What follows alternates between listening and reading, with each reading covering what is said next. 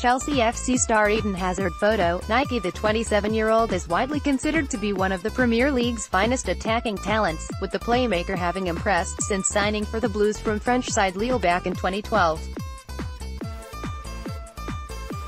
Hazard has helped Chelsea FC to win 2 Premier League titles since his move to the West London club, and he also fired the Blues to FA Cup glory this term. The playmaker scored the winner from the penalty spot as Chelsea FC claimed a 1-0 win over Manchester United in the FA Cup final at Wembley earlier in the month.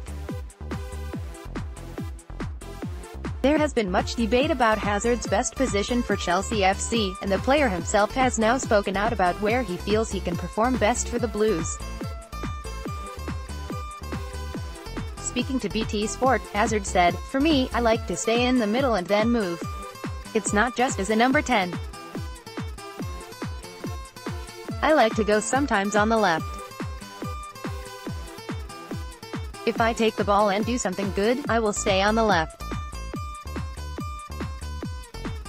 If I do something bad on the right, I will move on the left." Hazard's future at Chelsea FC is likely to be a source of speculation this summer after the Blues failed to qualify for the Champions League for next season.